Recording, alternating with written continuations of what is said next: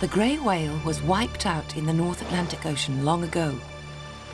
The Pacific population very nearly went the same way, but it made a remarkable recovery.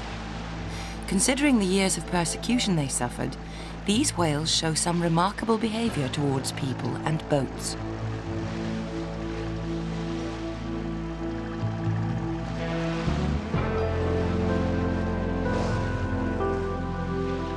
The grey whale's annual migration route up and down the densely populated west coast of North America makes it one of the best known of all whales. It is an ideal subject for study by whale watchers and by scientists. However, much of its behaviour is still a mystery.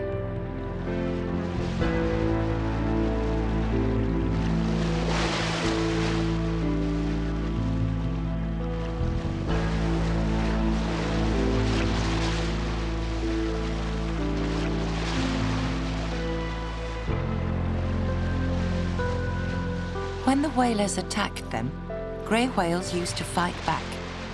They became known as devilfish. Now they seem to have become playful, and people know them for their curiosity.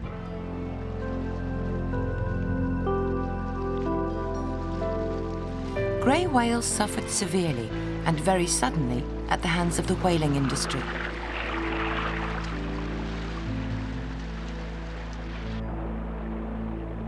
Between 1845 and 1874, about 11,000 grey whales were killed by commercial whalers, out of a stock of about 24,000. The slaughter slowed down after that, but by 1946, when they were guaranteed protection from commercial whaling, there were only 4,000 grey whales left. Since they have been protected, they have recovered at an amazing rate. To update records of what they do, where they go, and how numerous they are, Dr. Stephen Swartz has tagged some of them with radio transmitters. The transmitter is built into a boat which can be fired from a crossbow.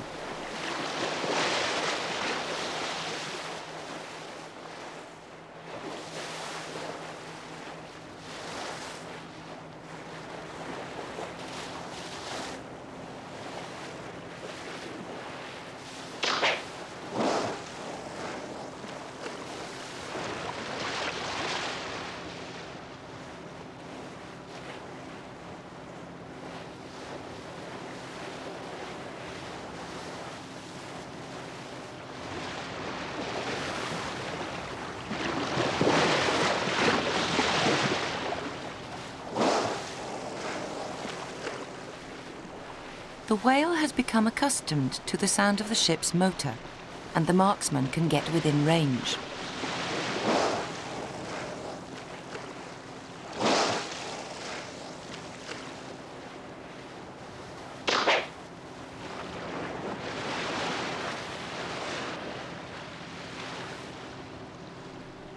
It is easy to see how whale hunters nearly wiped out these gentle giants. But the researcher's boat causes the whale no harm.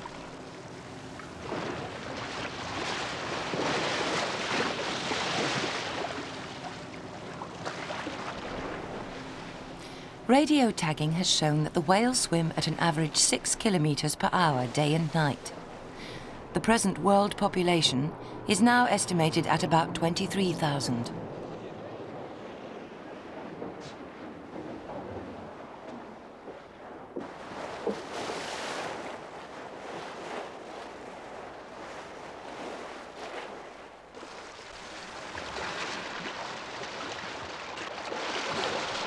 Most grey whales spend the summer in the high Arctic, but a few hundred stay to feed in the southern part of their range, somewhere between Alaska and Mexico's Baja Peninsula.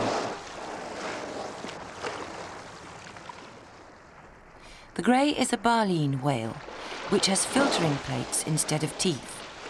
It can feed at the surface or in mid-water, like humpback or right whales, but it can also feed from the bottom. It sucks mud into its mouth and forces it out over the sieve-like baleen plates to filter out the crustaceans which live in it.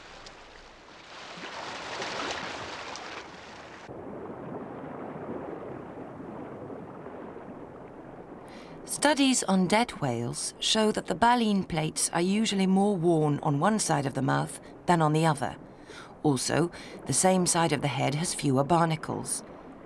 This suggests that individual whales are either right-handed or left-handed, with the majority using the right side of their faces to feed.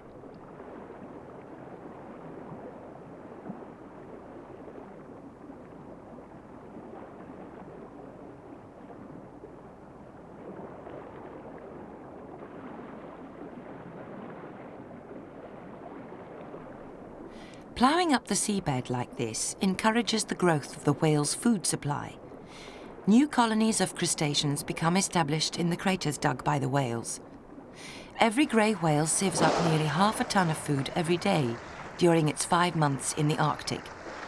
Between them, they remove about a tenth of the stock of crustaceans every year, but because of their digging, the food supply remains steady.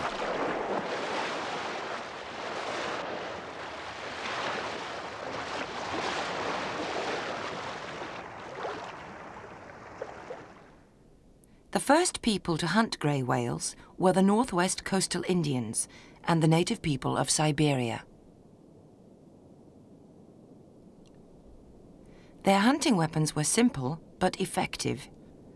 The head of the harpoon was made from the shell of a large mussel, which was designed to be socketed onto a shaft. The blunt barbs were made from elk antlers, and the rope from cedar bark and sinews. They probably wounded more whales than they could land. It could take 4 days to drag a whale ashore, using 2 or more canoes.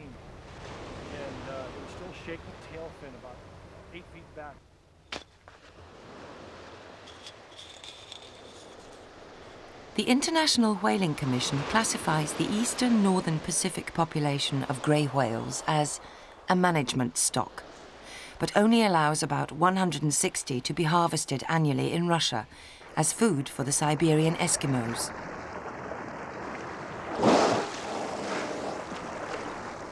Grey whales migrate along the continental shelf of the west coast, southwards for 8,000 kilometres, from the Arctic Ocean to the Baja Peninsula in Mexico. The pregnant females lead the way, and the juveniles bring up the rear.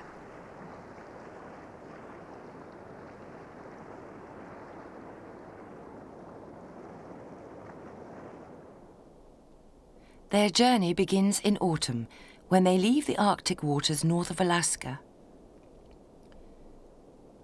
They make their way through Unimak Pass in western Alaska and hug the shore southwards down the western coast of British Columbia. Throughout their range, grey whales are at risk from human activities, especially those of inshore fishermen. The waters are littered with gill nets, lobster and crab pots and all kinds of marine debris.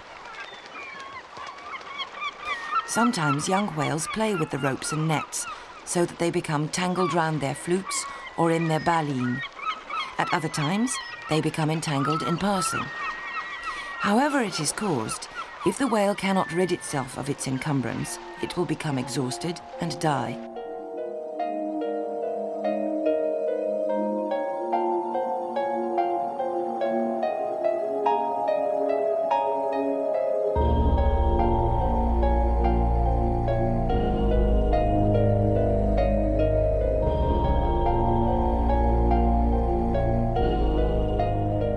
Other threats to the whales resulting from their migration so near to the shore include disturbance by shipping and by offshore drilling for gas and oil.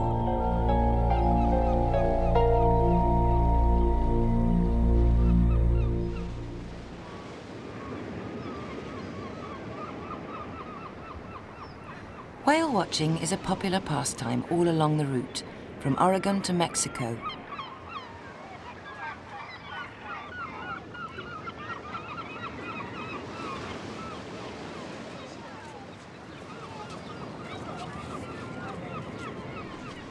Off the coast of Central California, at the height of the migration, between 350 and 400 whales pass every 24 hours.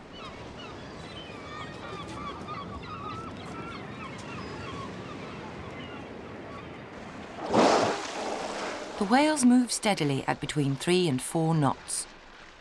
Their journey from Unimak Pass, Alaska, to Baja California in subtropical Mexico takes an average of 90 days.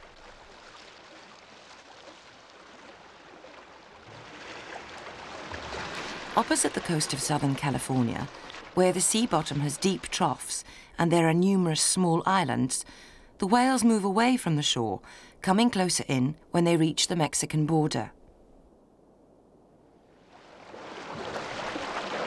Some of the pregnant females give birth before reaching Mexico, which puts the calves in danger.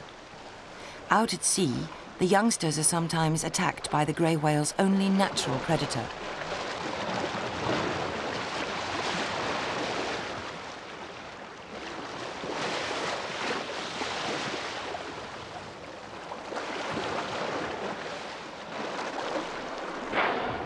Killer whales, which are also called orcas, are now known to be intelligent social animals with a well-developed family life.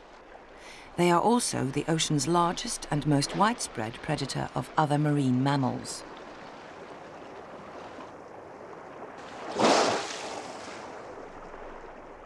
Grey whale calves are defenseless and easy prey for orcas. If recorded orca calls are played back underwater, grey whales retreat from the sounds.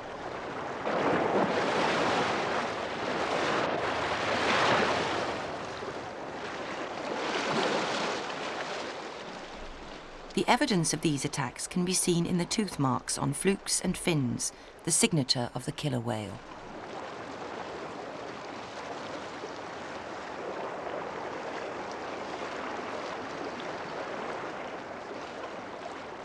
Most of the grey whales arrive off the coast of Baja California in late January or February. They head inshore at a place where warm, shallow lagoons reach deep into the desert. These are their traditional sanctuaries, where individual females give birth and mate in alternate years.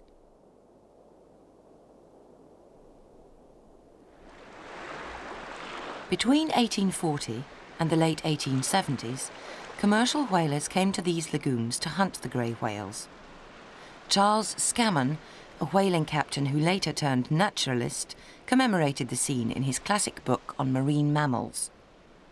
He was among the first to take his ship through the breakers and into the lagoon, where his crews wrought havoc among the mothers and their calves.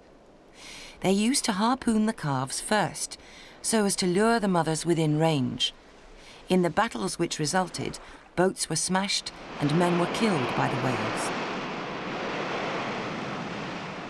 The whales are protected now. This piece of baleen came from a whale which died of natural causes. Now that the hunt is over, the lagoons are once more safe for the whales. There are nursery areas where mothers can rear their calves away from the turmoil of the courtship activities in the main lagoons.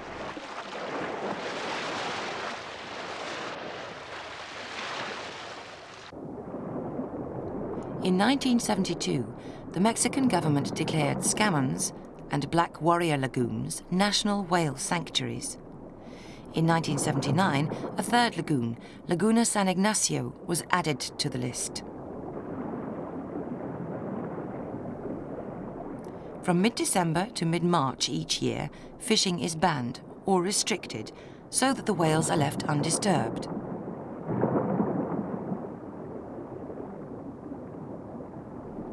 The whales spend between 4 and 6 weeks here, but they rarely feed. There's little or no food here of the kind which they could exploit, though some people have seen what look like attempts to filter food from the water.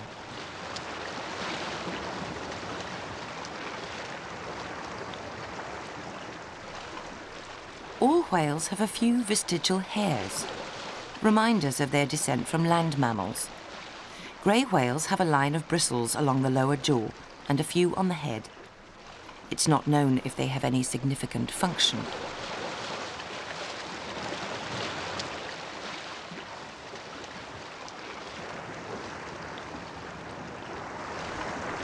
One very notable feature of grey whales is the barnacles which attach themselves to their skin.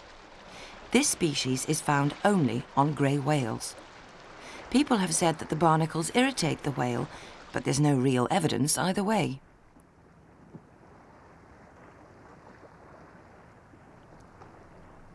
Among the barnacles, every whale carries hundreds of whale lice, crustaceans which feed on the damaged skin. Opinions differ, but some scientists maintain that the lice eventually cause the barnacle to drop off, thus doing the whale a favour. Pale whitish patches on the skin of the head are the scars where old barnacles have dropped off.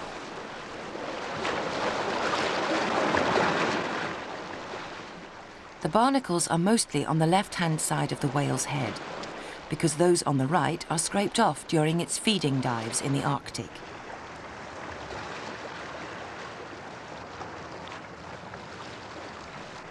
The lagoon waters are swarming with barnacle larvae, and the calves become infested with barnacles by the end of their first month.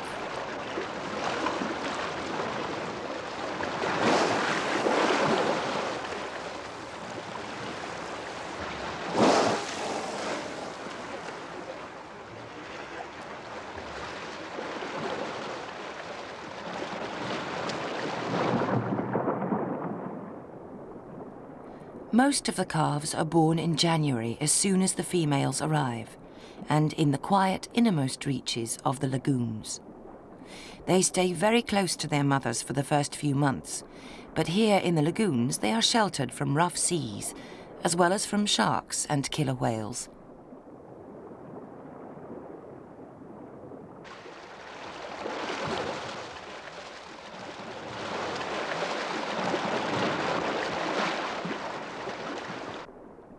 At birth, the calf measures about 4.5 meters long, but by the time it's a year old, it will have doubled its length and trebled its weight.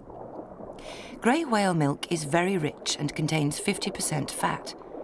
It's been estimated that a calf can gain weight at a rate of 0.5 kilogram per hour. Because half the females are giving birth every year and will not mate until the following year, there is considerable competition among the males in the outer lagoon to mate with the remaining females.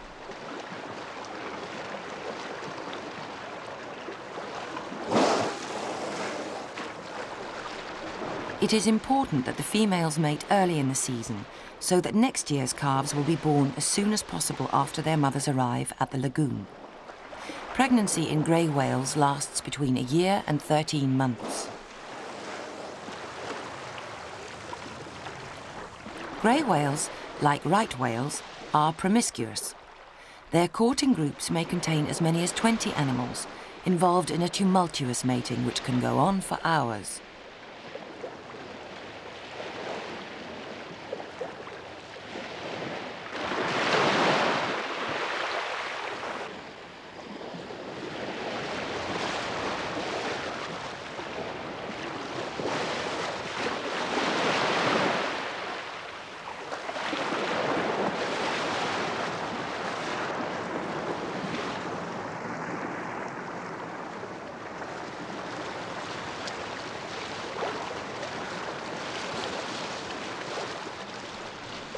The spectacle of whales at close quarters has become a multi-million-dollar business in the last 10 years, making it more profitable than the old commercial whale fishery.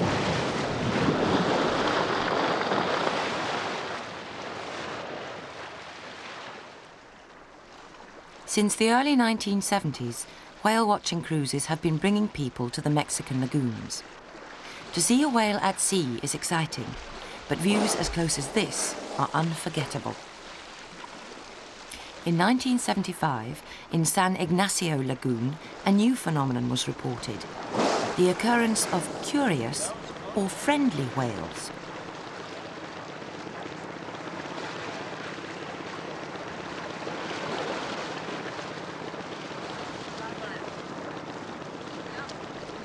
Some of the whales deliberately swim close to small boats and even hold out their heads to be patted. Others actually play with the boats.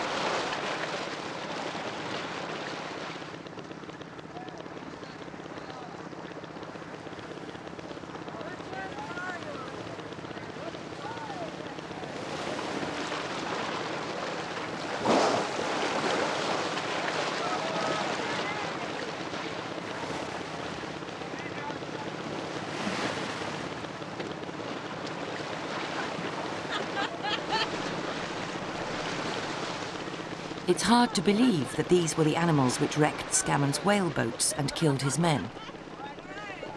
They must have been terrified and desperate.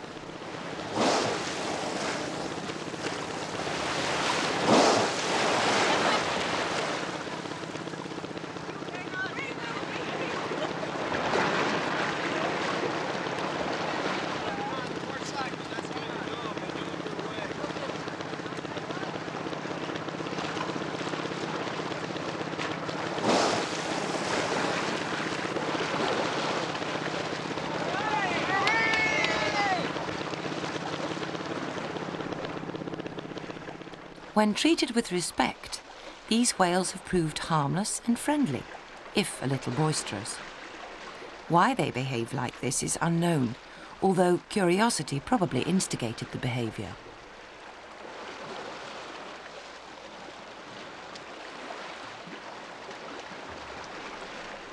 In February, pregnant females, males and immature whales begin to leave the lagoons to start the journey north.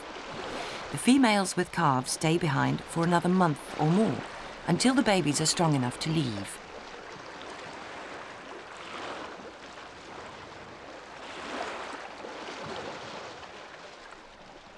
The females are thought to try to prepare their offspring for the journey by leading them into the tide races at the mouth of the lagoon. It's as if they were forcing them to swim hard in order to get them fit enough to cope with ocean currents and rough weather.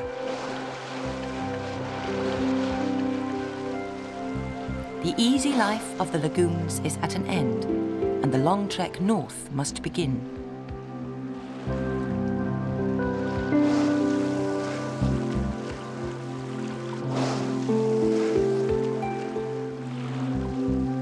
Still playful, the calves follow their mothers out to the open sea, heading for the first time towards the icy north.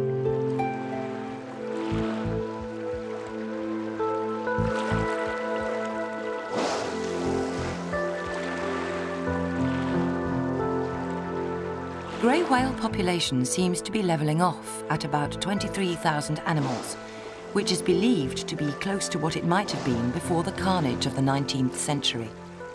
This is an amazing recovery, considering that there were only 4,000 in 1946.